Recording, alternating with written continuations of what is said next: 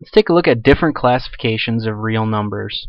Real numbers are most of the numbers that we ever think about or ever encounter. There is something actually called imaginary numbers, which are often negative square roots. Those are imaginary numbers, but we're not going to get into that in this particular video. But real numbers can be broken down into a number of smaller groups, and they're represented. We can represent those groups using a Venn diagram. Here's a Venn diagram which I'm going to fill in with the different groups of numbers. This innermost circle is our smallest group of numbers, and that's called the natural numbers. Natural numbers are basically the counting numbers starting with 1 and going up from there.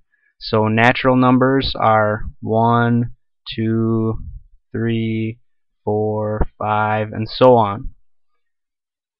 Then, if we go out, the next group is called the whole numbers. Now, the whole numbers include all of the natural numbers, except we add in one more. To get from this group to this group, we add just one more, and that number is 0. Okay?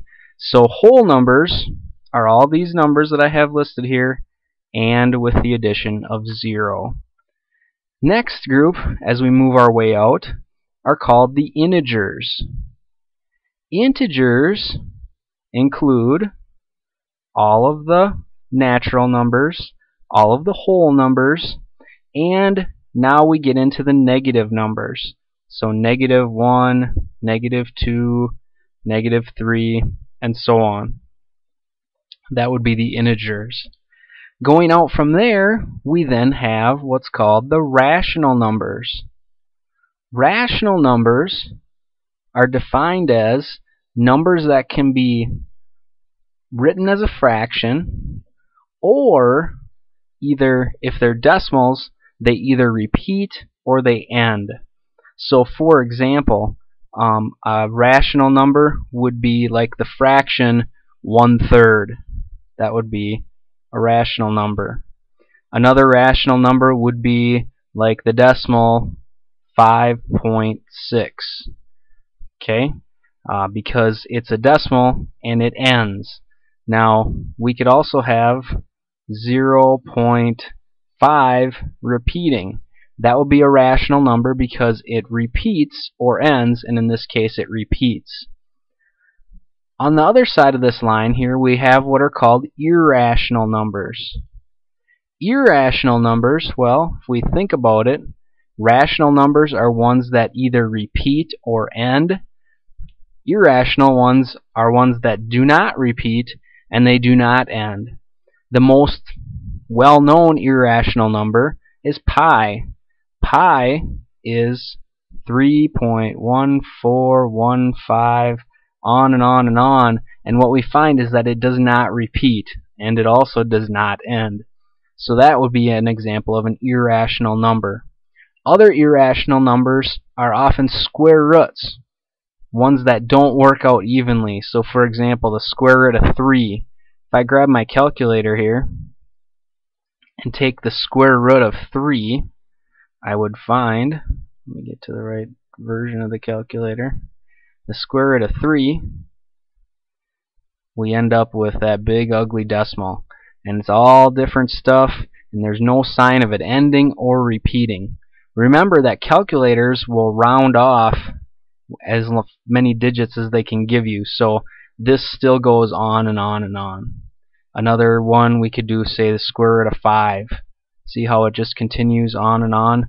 If we had a bigger calculator or a smaller calculator, we would be given a different number of digits, but because of what we see here and how there's no real pattern and it doesn't show any signs of ending, it doesn't. So that's an irrational number.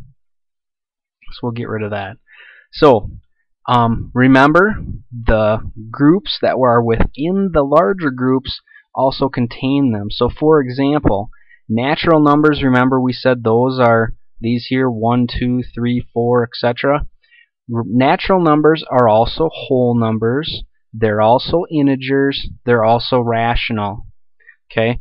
And then this big group is what are called real numbers.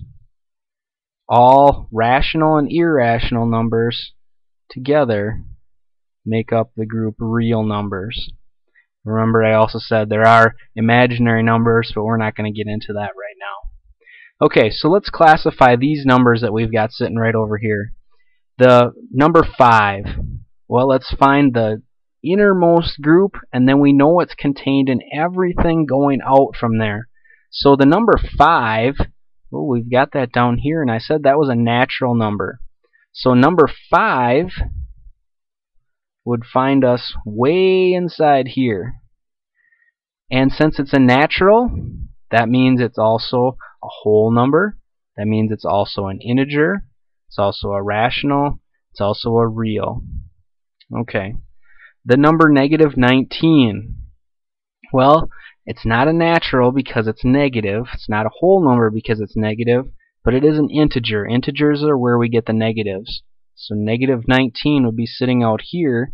So -19 would be contained in the group integers, rational numbers, and real numbers. The next one we've got -1/3. Well, anytime we have a fraction or a decimal, that puts us all the way out to the rationals right away, because we don't have any decimals or fractions within this group. Let me kind of highlight it for you here. The integers group, we don't have anything that is a fraction or a decimal within this group right here. Okay, so if we see a fraction or a decimal, right away we know, oop, that's going to be rational. Now, whether it's rational or irrational, it has to do with if it's a decimal, if it repeats or ends. If it does not repeat or end, then it would be irrational. But if we can write it as a fraction, it's always going to be rational, because that's a part of the rational definition. So we've got -1/3, which is a rational number. Let me get rid of that highlighting there. Okay, then the next one, the square root of 2. Well, let's figure out what the square root of 2 looks like.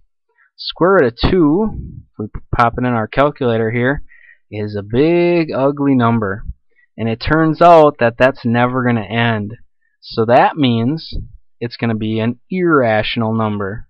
So square root of 2, oops, square root of 2 goes over in the irrational side, right over here. Okay, and finally pi, I've already mentioned, that's probably the most well-known irrational number because it never repeats and never ends. Okay, so classifying real numbers, the Venn diagram helps us a great deal. We see how the smaller groups are contained within the larger groups, and if a number, for example, is in this inside group, it's also in each of the groups outside of it. And all the numbers that we deal with generally are real numbers.